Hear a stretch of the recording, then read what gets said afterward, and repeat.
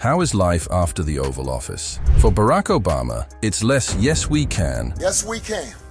and more "yes we can afford that." Gone are the days of budgeting for national crises. Now it's all about budgeting for those book deals and Netflix shows. And let's be honest, when your memoir sells 890,000 copies in a day, you're not counting pennies. Barack and Michelle, America's beloved power couple, are making the most of their post-presidential life. You might catch Barack kite surfing with Richard Branson, because why not trade Air Force One for a surfboard? And Michelle, ever the style icon, isn't just turning heads. She's turning pages of Vogue in her Versace gown worth the coolest $12,000. Now after presidency, Barack's busy raking in the dough with a six-figure pension, his best-selling books, and public speaking gigs that probably pay more than your entire college tuition. And let's not forget the Netflix deal, because who needs the West Wing when you have your own production wing? Barack and Michelle Obama are coming to Netflix. That's right. Today, Netflix announced a multi-year production deal with the Obamas. With a net worth soaring over $70 million, it's safe to say their bank account is almost as impressive as their legacy. So how do the Barack Obama spend his days and money? Let's take a look. First, his earning from White House. Flashback to 2008. The Obama step into the White House with a neat $1.3 million in his pocket. Fast forward to today, and his family is sitting pretty on a cool $70 million. How, you ask? Let's just say Barack's journey from the U.S. Senate in 2005 to post-presidential life has been less Mr. Smith goes to Washington and more Mr. Obama goes to the bank. From 2005 to 2016, it was raining dollars for the Obamas.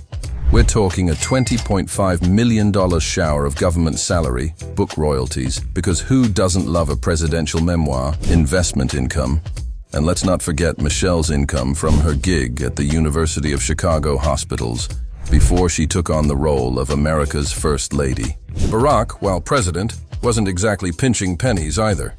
He pulled in a six-figure salary, banking $400,000 a year.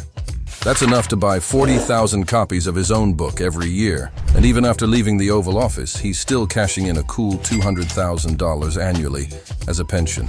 Because once a president, always a president, at least when it comes to the paychecks. Next, we have the MVPs of Obama's life, his books.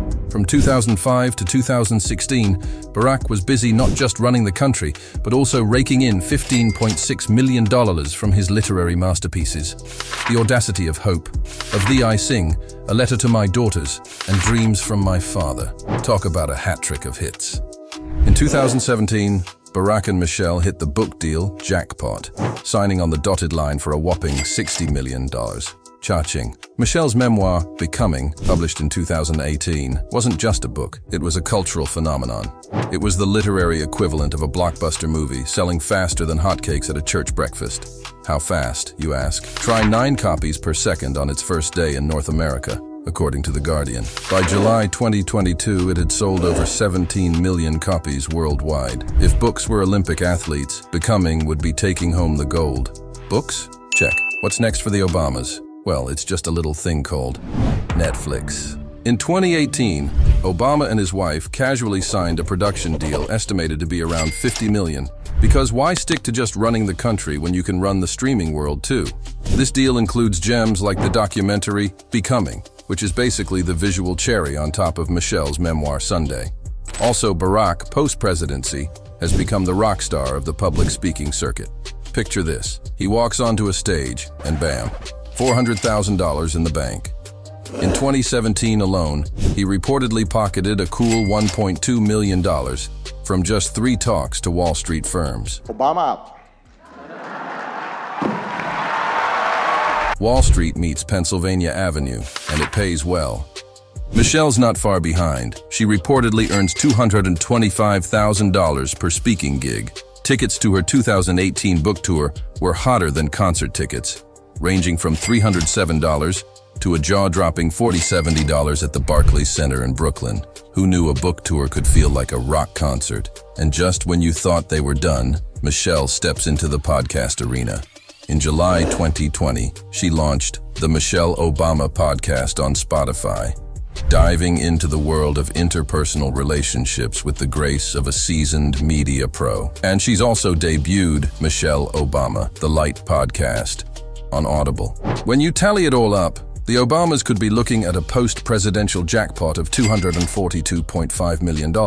From the White House to Netflix, Wall Street, and the podcast world, the Obamas aren't just living the American dream, they're rewriting it, one lucrative deal at a time. Moving forward, talking about spending his time, post-White House life for the Obama is less commander-in-chief and more traveler in luxury. His holiday game is strong, starting with a jaunt to Southern California and then zooming off to Necker Island. Picture Barack Obama, the kite surfer-in-chief, riding the waves with none other than Richard Branson.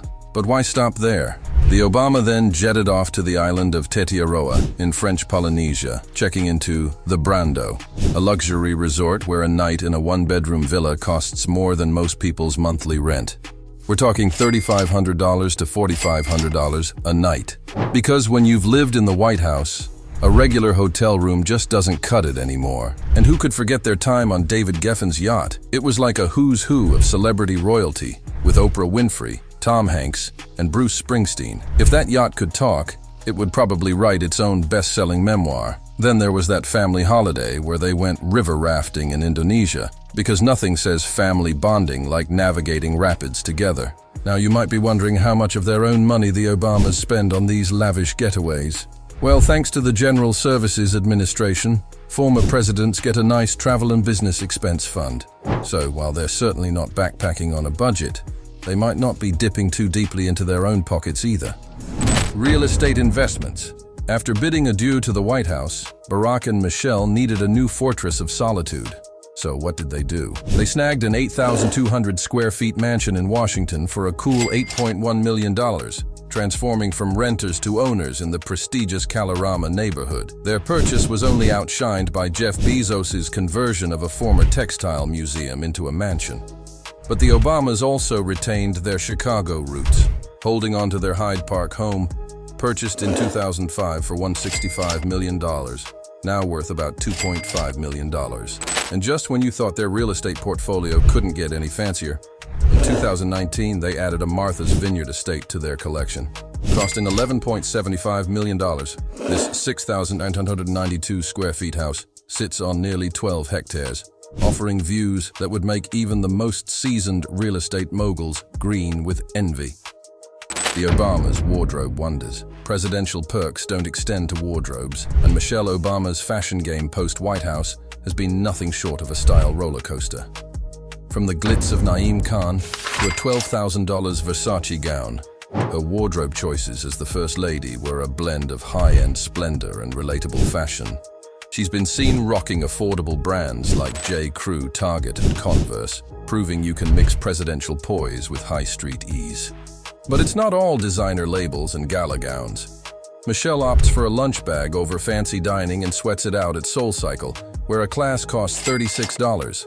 This down-to-earth approach to life extends to her casual, accessible style, balancing their luxurious lifestyle with touches of everyday charm. The Obamas' Philanthropic Footprint.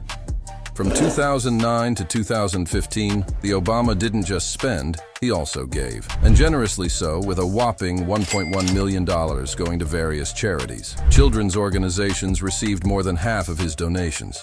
He and his wife also supported causes from African American communities to veterans, disaster relief, homelessness, housing, and health.